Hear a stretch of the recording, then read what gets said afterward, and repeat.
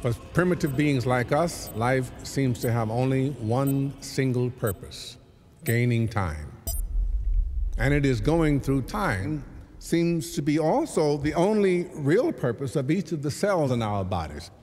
To achieve that aim, the mass of the cells that make up earthworms and human beings has only two solutions: be immortal or to reproduce.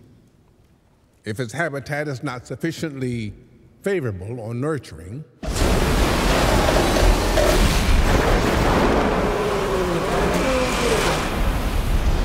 the cell will choose immortality. In other words, self-sufficiency and self-management. On the other hand, if the habitat is favorable,